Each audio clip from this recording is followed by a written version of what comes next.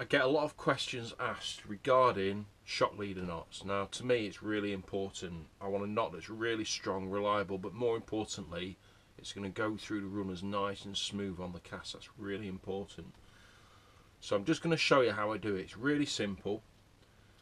Now, for a start, mainline wise, for example, at the moment at Worsborough Res, I'm using that 018 Shimano X Age. It's absolutely fantastic, really good knot strength, mic'd up correctly as well, but it's really supple. So that is my main line. So it's quite easy. So I'll show you what I do. First of all, I tie a figure of 8 knot in my main line, in my reel line.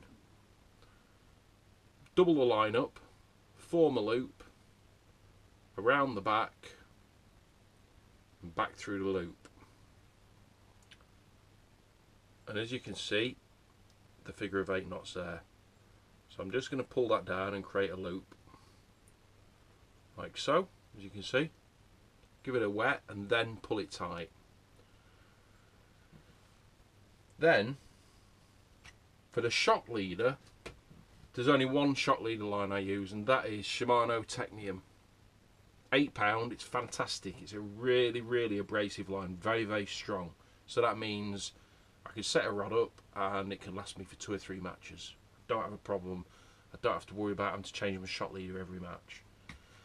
Now with the Shockleader knot, what I'm going to be using, hit me in the eye then, is a half blood knot. So all I do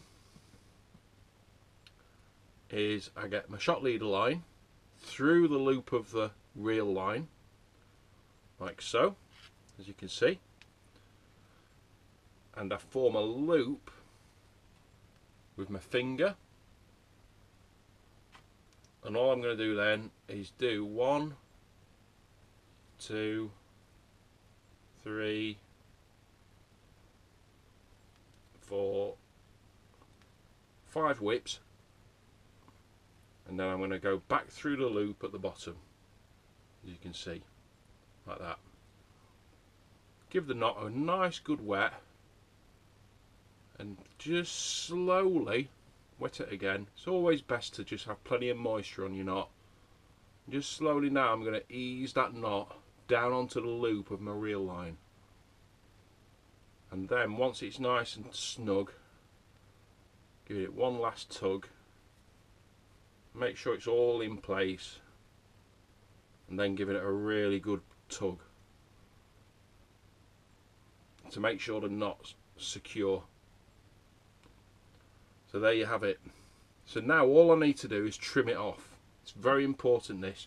A lot of people leave tassels, but I want to trim it right down so it minimises the amount of friction that's caused as the knots go through the runner on the cast.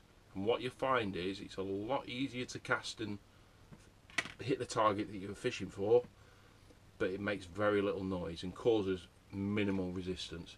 So that is the finished product. As you can see, it's very neat, but very strong. Now I want a strong knot, especially at venues, let's say where I'm going at the moment, I'm fishing for carp at distance. I want a knot that I can rely upon as I'm bringing them back. So give it a go, you'll be very impressed with it. It works brilliant.